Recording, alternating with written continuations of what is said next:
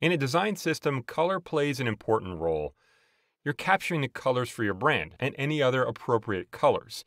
Now, in the Assets panel, just like the character styles and components, you can save your colors, including solid colors, gradients, and even colors with opacity changes. Now, there are several ways to go about saving colors for your design system. You can capture colors you've already created, or create new colors and capture them in the Assets panel. You'll start by making a new color and capturing that. So select the rectangle tool and draw a shape out here on the artboard.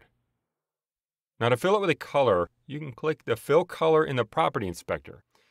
In the color picker that opens up, you can define a new color in a lot of ways. You can choose from different color modes here, and then enter your values, or you can visually select a color from here. Okay, with the color chosen, that color can then be saved in the color picker for later use.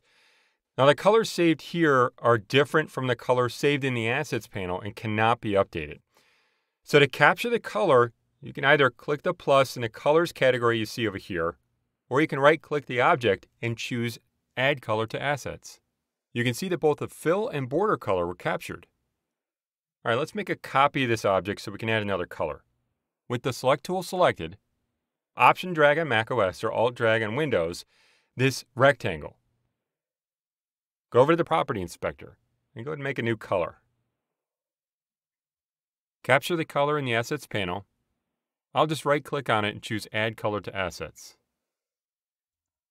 With a few colors created, much like character styles, you can see the In-List view in the Assets panel, which you can see up here. You can drag your colors in an order that makes sense for your design system. You can also right-click on a color and see where they're used in the document by choosing Highlight on Canvas. You can also make edits globally by right-clicking and choosing Edit. Now, if you want to add context to your colors, maybe to define specific use cases, you could also double-click the name and change it with List View showing. One last thing when it comes to colors, you probably want to label them out there in the design system as well. You can just use the Type tool, click to add a little text, and label it how you see fit.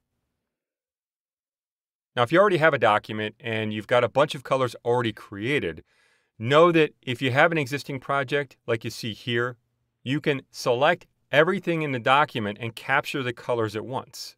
So if I press Command-A on macOS or Control-A on Windows, in the Assets panel, once again, you can click the plus here to capture all of the color from the selected content and do it at one time. With the colors created and saved, now you can move on to creating your iconography.